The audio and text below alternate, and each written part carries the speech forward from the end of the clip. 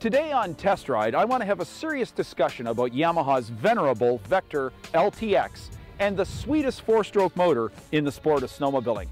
My goal is to uncover what Yamaha is up to, offering two snowmobiles in the same segment with the same engine. I tested the Yamaha Vector LTX a few seasons ago, before the arrival of the SR Viper.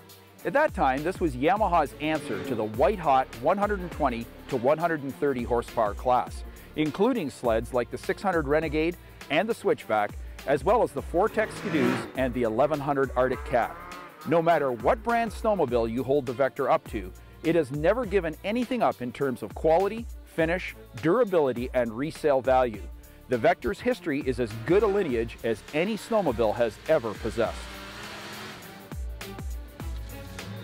So why did Yamaha do a deal with Arctic Cat to produce another sled in this segment powered by the identical 1049cc twin-cam engine? Clearly, the snowmobile marketplace is driven by the appeal of the latest and greatest sleds, and the Vector was getting a little long in the tooth.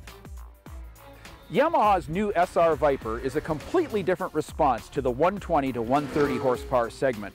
The SR Viper is considerably lighter than the Vector and does not offer Yamaha's electronic power steering on any variant.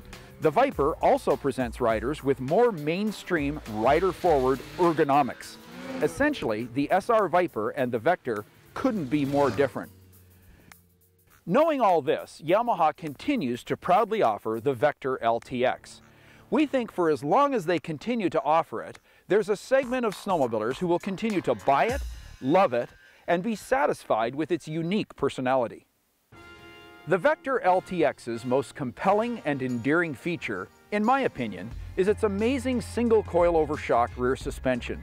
This skid, in particular this longer rail 137 version, delivers a ride that is fully comparable to current state-of-the-art suspensions offered by Skidoo and now Polaris.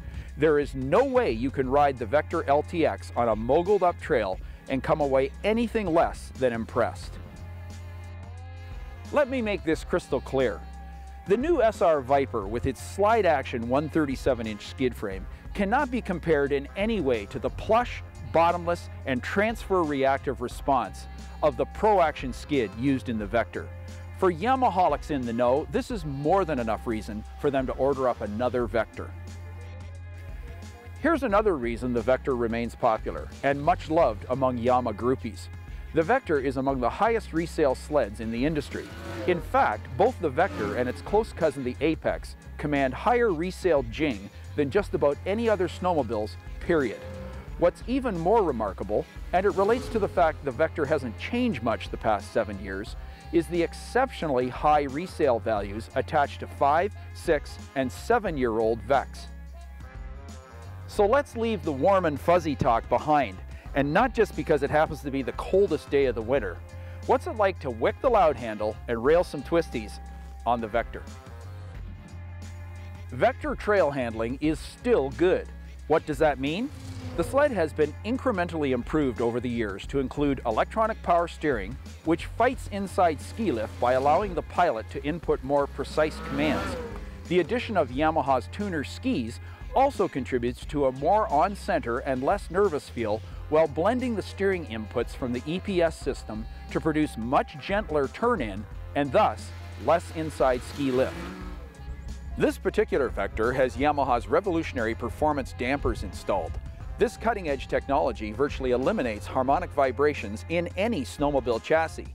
With a pair of Yamaha performance dampers installed on the Vector, we experience the nicest overall chassis feel and predictable handling sensations of any previous Vectors we've tested. Here's one that'll get you. In all of our testing of the Vector, it'll actually outrun the new SR Viper down the lake, despite its heavier chassis. We think this reality is something that Yamaha might want to work on in the future. It's worth talking about the 1049 Yama Triple because as of right now, this happens to be the best running, most un-four-stroke four-stroke engine in the snowmo biz. This mill emits a pleasing exhaust note from twin rear exiting pipes, while the spread of power and unending top-end wail of this twin cammer has no equal, except the SR Viper and a bunch of Arctic Cats. There's a couple of things that we don't love much about the Vector. Probably the biggest is cramped ergos. Regular viewers of snow tracks know that my svelte profile tends to improve the looks of snowmobiles I sit on.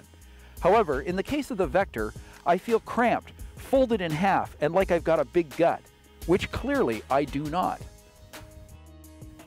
We would also like to see Yamaha develop their own roller cam secondary clutch.